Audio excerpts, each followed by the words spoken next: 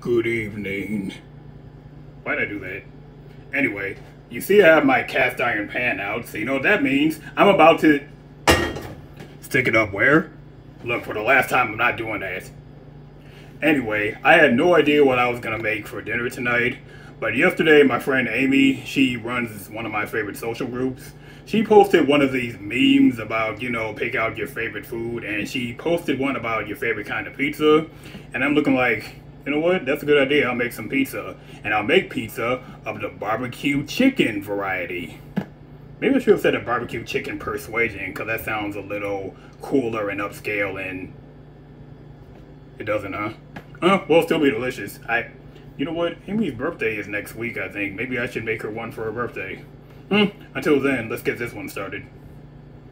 Now, you're already familiar with how I make chicken, but what you probably aren't familiar with is how I make barbecue sauce. Now, this barbecue sauce is pretty simple. It's basically just ketchup, tomatoes, mustard, dark brown sugar. You can use light, but I like using dark. Dark brown sugar, cinnamon, and cider vinegar. You know what? I think I'll just eat some of this. Nah, I better save that for the chicken. When did I get a spoon this size? That's more like it. And you know, this spoon is still kind of creeping me out. Anyway, you're familiar with how I make pizza dough by now. So what we're gonna do is add this right to the top of, what? How dare I put cheese on top of barbecue? Yeah, some people do think adding cheese to barbecue is kind of sacrilege, although how dare you is kind of extreme. But no, here's the thing. See, I'm not putting cheese on top of the barbecue.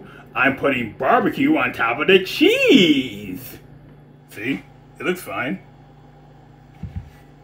Now then.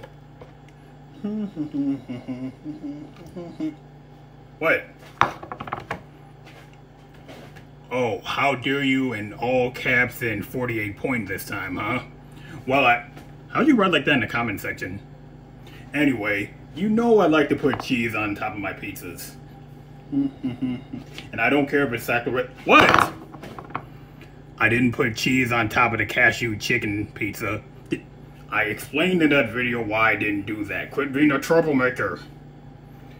Anyway, after this is all... hold on.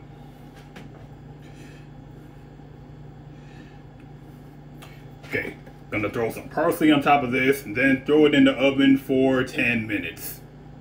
Now that is what I'm talking about. Sacrilege or not, I'm gonna enjoy it. Barbecue chicken pizza isn't the easiest to pick up, but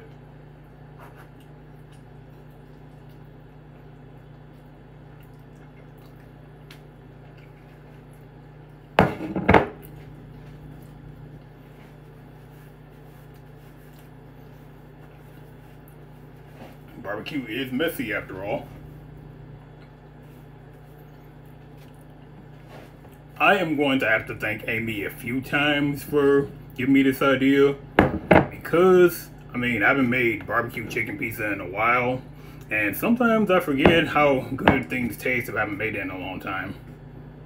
That is going to do it, and you know by now just where to find the recipe. Thanks for being with me, and I'll see, what temperature did I cook the pizza on? 350 degrees, of course. I didn't mention that, did I?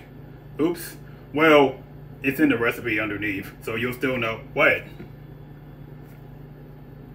It's a fork and knife. What's wrong with... It's sacrilege to eat pizza with a fork and knife. Okay, look. This pizza is a little bit heavier than most, but it just seems heavy because the crust is weak and you don't know what you're doing. You know what? You keep making comments like that. My temperature is gonna boil higher than 350 degrees like this oven. Hey! That was pretty clever, wasn't it? Double middle finger emoji? Where'd you even get that? Never mind, I don't care.